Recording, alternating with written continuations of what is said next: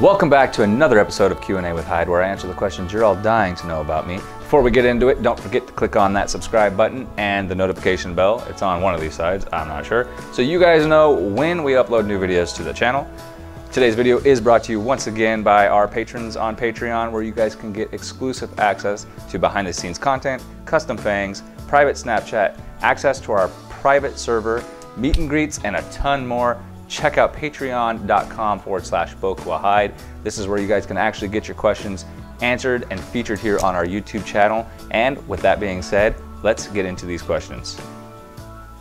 My favorite part about meeting fans in person would be having that ability to connect with that person who is so into what you're doing, whether it be music or content creating or what have you. Any of that stuff, just being able to meet up with that person who's so inspired or motivated because of what you do, being able to get that energy in person is just a really exciting feeling, and it just really makes you proud of what you've accomplished and how far you've come, to have somebody that into what you're doing. So I really do enjoy being able to meet people. Ooh, this one's gonna get me in trouble.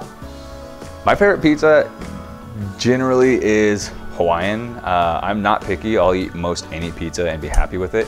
I'm not a big fan of just pepperoni. I feel like it's a little too greasy usually. But yeah, I really do like a Hawaiian pizza. A little pineapple, a little Canadian bacon, and it's even a little better with white sauce rather than red sauce. Don't kill me. This question's kind of hard for me to answer. It depends on what it is. There's certain things that I like better in red. There's certain things I like better in green. There's certain things. It just really depends on what it is that's being asked. If I like this or that better in that color. I generally stick to cool colors though. I like purple, blue, green. I like anything that's more on the cool side of the color spectrum generally. I'd say my favorite part about being in a band is being able to be up on a stage and presenting yourself to people in a way that they can find some sort of hope or inspiration in you.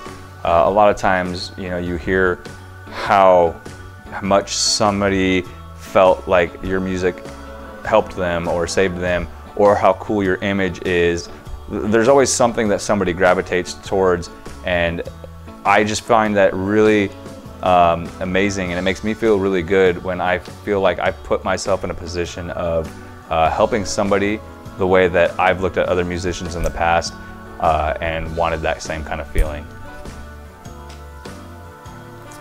So Bokuwahyde means I am Hyde in Japanese. Bokuwa is one of the many ways to say I am in Japanese, and then obviously the name Hyde.